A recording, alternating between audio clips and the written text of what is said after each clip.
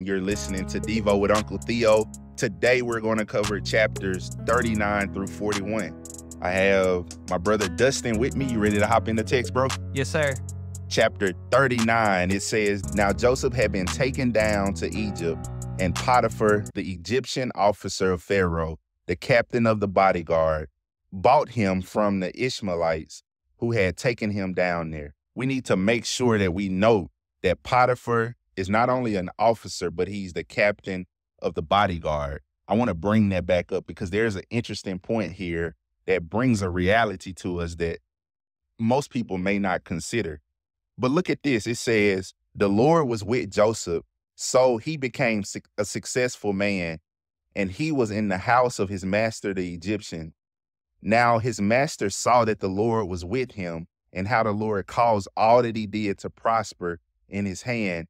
So Joseph found favor in his sight and became his personal servant, and he made him overseer of his house, and over all that he owned, he put in his charge. It came about that from the time that he made him overseer in his house and over all that he owned, the Lord blessed the Egyptian's house on account of Joseph.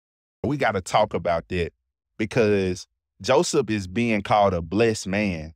But from the description of anybody who saw Joseph's profile on a PowerPoint presentation, if I put Joseph's life, single parent household, dysfunctional family, sold into slavery, we're about to see that he's falsely accused. So he's a convicted felon, wrongfully accused. And then we put that up against somebody who has a good job, college degree, a nice home, nice kids, nice car. Which life are you picking, or which life are you calling blessed? In the flesh, I'm gonna pick the nice car, nice kids every time. Exactly, but that's not biblical Christianity, bro. The text calls Joseph blessed. Amen. And so we keep talking about this, but how can we beat in our minds that this is the path that no matter where we are in life, no matter what our circumstances look like, if God is with us, we're blessed. Not if we get good results, not if we're successful based on worldly standards. No, we need that preposition with. If God is with us, we're blessed, bro. Amen. Yeah, we see Paul's life. Paul is, man, he's one of the most probably persecuted men in the Bible. And he said he's learned to be content in every situation. Amen. But it's something that he learned. And it's something that our boy Joseph's learning too. Bro, so you could call Paul our sensei. He's our Mr. Miyagi. We're Daniel's son. Yeah. And he said he had to learn this. Man. How much more for us? Contentment isn't automatic. You don't wake out of bed, I'm saved, I'm filled with the Holy Ghost, I'm regenerated, I'm a content man. No, you got to work at this every day. You got to work at not grumbling, not complaining, trusting the Lord, being thankful for what you have. If you're comparing it to a car, this isn't an automatic, bro. This isn't a Tesla. You can't self-drive your Christianity. Bro, this is a stick shift. This is a manual, and you have to work this every day, which is why scripture says, work out your salvation with fear and trembling. That's not works-based salvation. You're saved by grace through faith. God did all of that. But in sanctification, you're going to have to do something. Like, you're going to have to do your part. And so I think we miss that a lot, bro. No, absolutely. But let's capture what happens with Joseph. So the deck is stacked against him. Nobody would pick this hand if it was dealt to him. And now he's about to be falsely accused here. He's in charge of everything. And now Potiphar's wife comes to him because it tells us in verse 6 that Joseph is handsome in form and appearance. And this lust of the eyes, this attracts Potiphar's wife. And she comes on to him. And he says, look, I cannot do this. I love how he words this. He words it in verse 9. He says, I could not do this great evil and sin against God. Bro, let's get there with our Christianity. I want to get there. What about you, bro? Yeah, no, absolutely. It reminds me of what David's going to say when he sins against God, Bathsheba and Uriah. What was his cry in Psalms 51? He says, you alone, Lord, have I sinned. Man, that is powerful. And I think we all should strive to get there because a lot of times we don't do it because it's yucky. We don't do it because, oh, this is not the right thing to do. It's so unethical. It's so immoral. That's true. But let's get here. I can't do this great evil because I will sin against God. I think that's the apex, bro. Don't you think? No, absolutely. Knowing who really ultimately who we're sinning against. Amen. And then once we understand that and we start moving our feet towards, that's when we learn to be content. We learn how to be obedient. Those things are learned, not given. Man, that's so good. Let's look down at verse 17. When she comes on to him, she left his garment beside her until her master came home. And this is what she says in verse 17. Then she spoke to him with these words, the Hebrew slave whom you brought to us came into me and made sport of me, and I raised my voice and screamed. He left his garment beside me and fled outside. Now when the master heard of the words of his wife, which she spoke to him, saying, this is what your slave did to me, his anger burned. So Joseph's master took him and put him into jail, the place where king's prisoners were confined, and he was in the jail.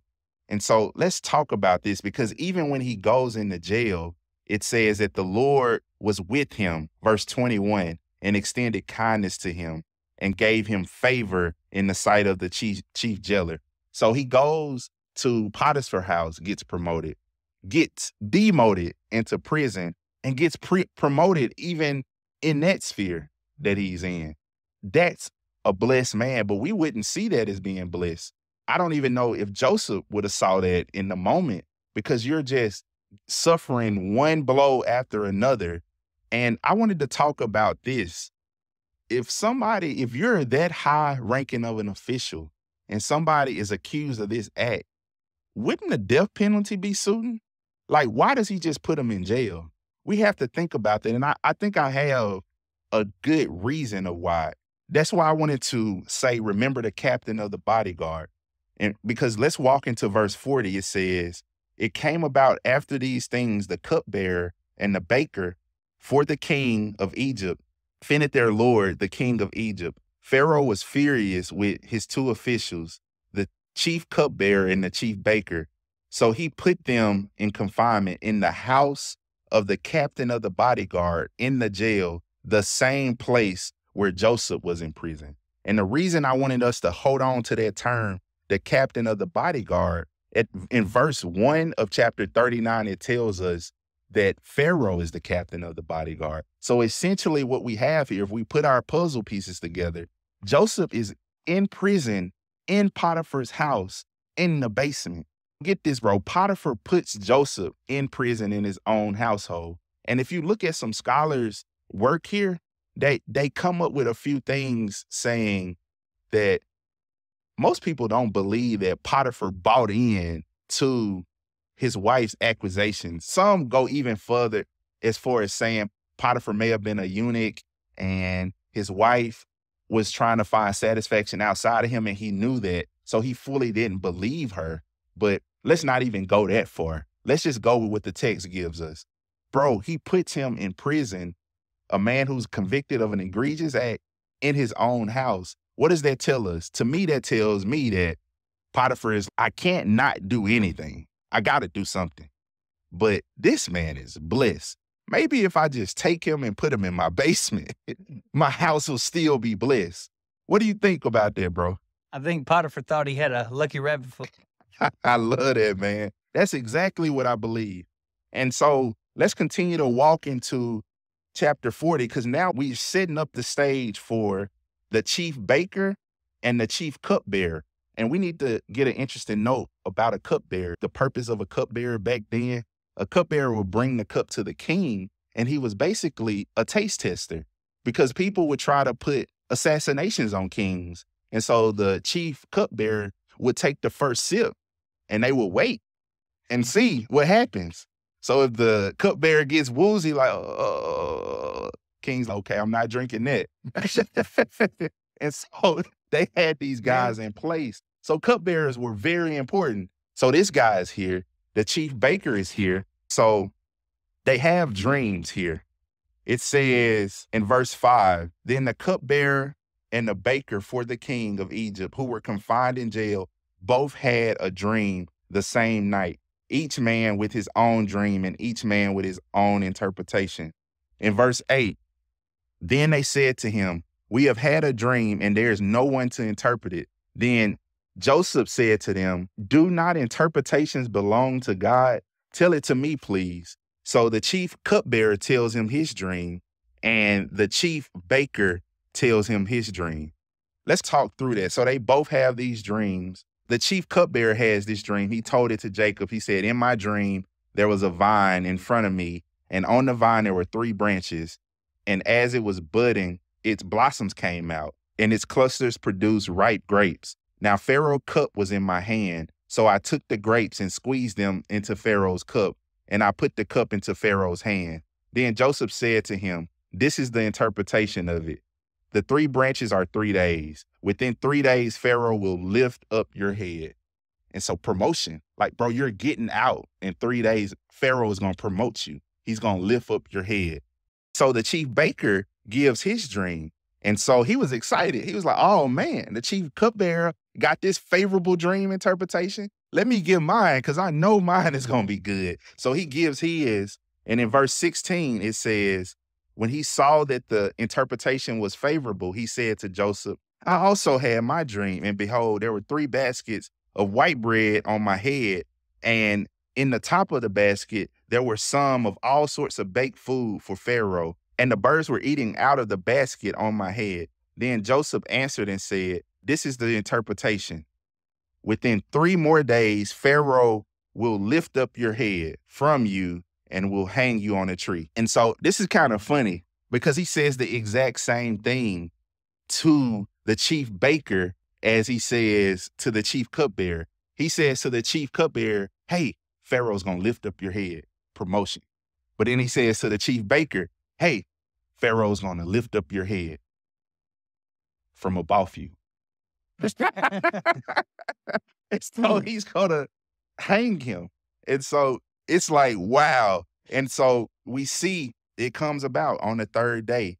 Everything that he prophesied happened. In verse 20, thus it came about on the 3rd day was Pharaoh's birthday, and he made a feast for all his servants. And he lifted up the head of the chief cupbearer and the head of the chief baker among his servants. He restored the chief cupbearer to his office, and he put the cup into Pharaoh's hand. But he hanged the chief baker, just as Joseph has interpreted to them.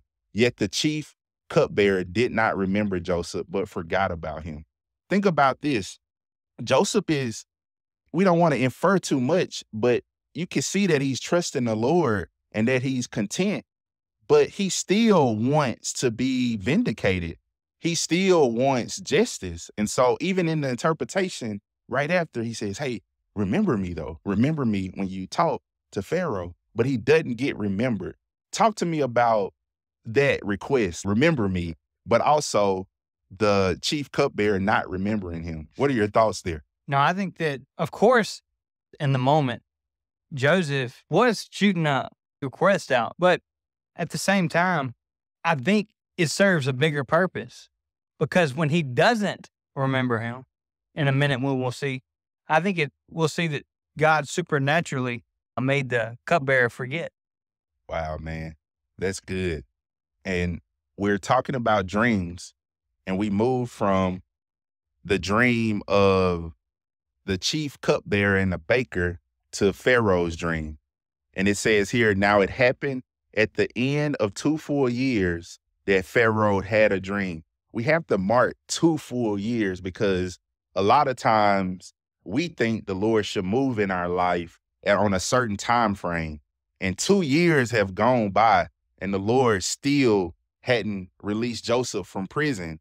And I think we could take a lot of wisdom from this to always trust God's timing and to never try to put God on our timeline. And what Dustin, what you said, contentment.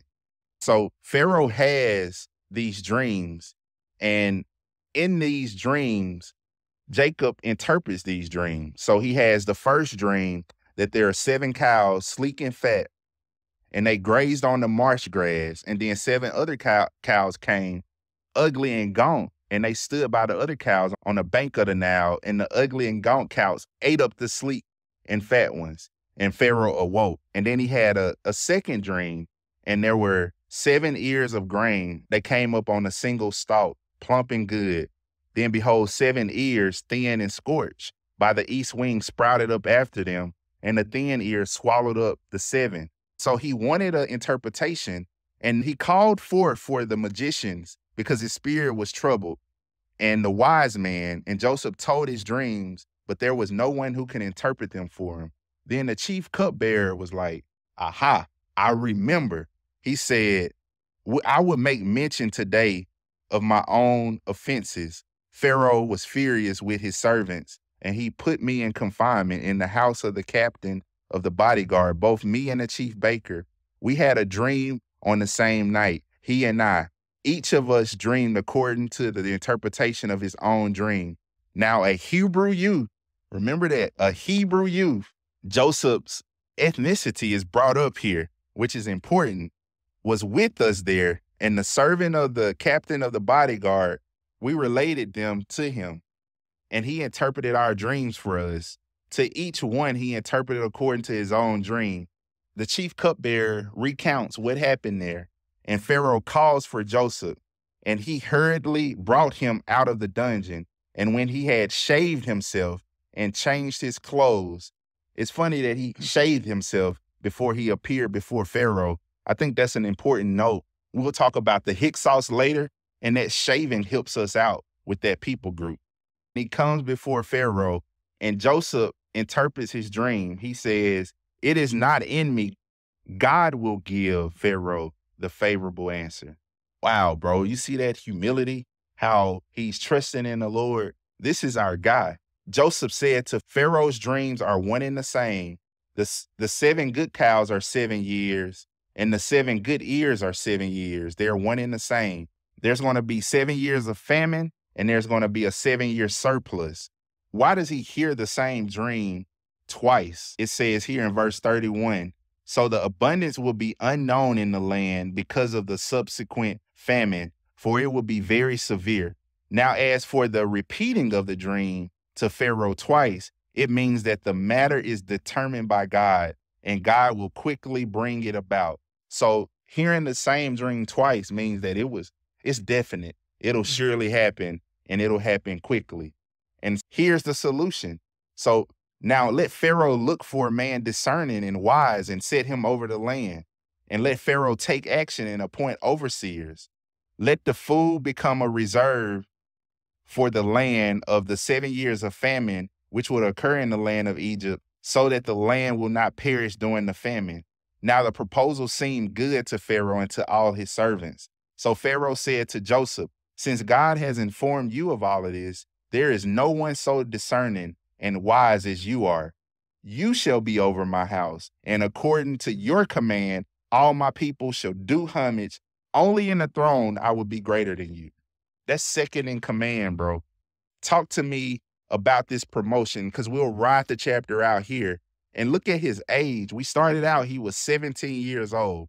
So it says in verse 46, now Joseph was 30 years old when he stood before Pharaoh, the king of Egypt. So we have 13 years passed by. And if you can estimate, we don't know how many years he was in prison. You can estimate maybe around a decade. That's a lot of time to sit on ice. That's a lot of time to develop. That's a lot of time where people would say Joseph wasn't a blessed man, but God calls him blessed. And bro, 13 years that passed by. Talk to me about that, because even in our development, we don't like the 13-year plan. We like the 60-day plan. But God had Joseph on a 13-year plan. It's beautiful because we joke a lot and say that we like our microwave faith. Right. But if we had microwave faith, if we could just say that, if we had it and it was just given to us, I think that it would hurt the love that we have for God, because we're building, not only he's building character in us, in reverse, he's building our faith in him. And so we can see this with Joseph, I believe. Man, that's so good. And we ride the chapter out. The famine comes. It says in verse 50, now before the year the famine came, the two sons were born to Joseph. And we need to talk about these two sons, Manasseh and Ephraim. You see both of those in verse 51. And we'll just mark those names. And ride out there, for it says, God has made me fruitful in the land of my affliction. So glory is given to God, even in his circumstances. And may we all be like Joseph in our walk. Amen. Let's pick up next time with day 15.